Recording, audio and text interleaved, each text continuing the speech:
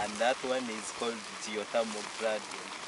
So that's the reason as why some areas, some spots, water when you touch it, it's somehow cold, but you see it boiling, and that one is the one which can explain that when the water is warm, then that means it's heated from very near. It's only the hot water which is extremely hot, it has come from very deep in the hot mountain. Right.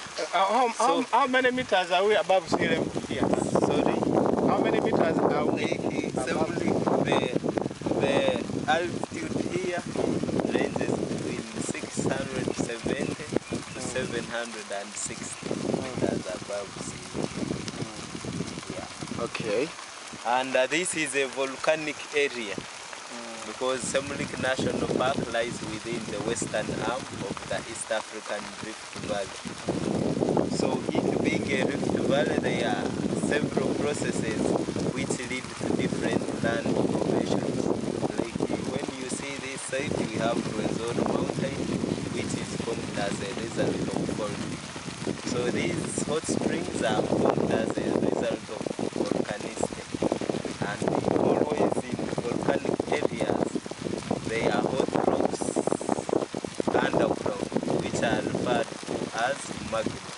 So magma can be in solid or liquid state. So what heats up this water is the magma which is in liquid state.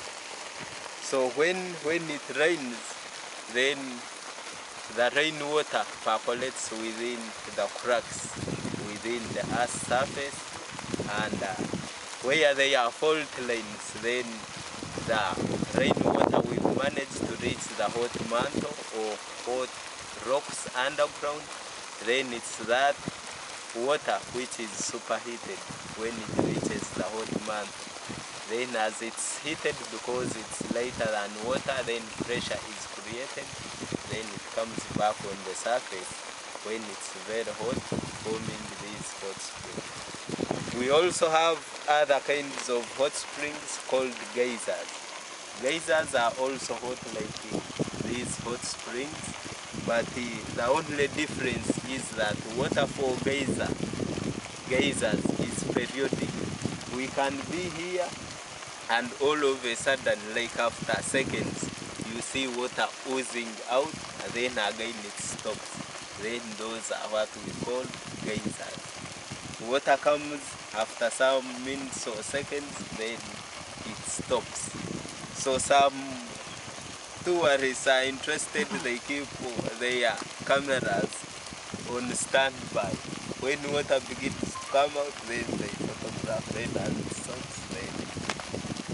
Okay, thank you. Yeah. We also have other kinds of hot springs called mud pools. So when water percolates in the ground and meets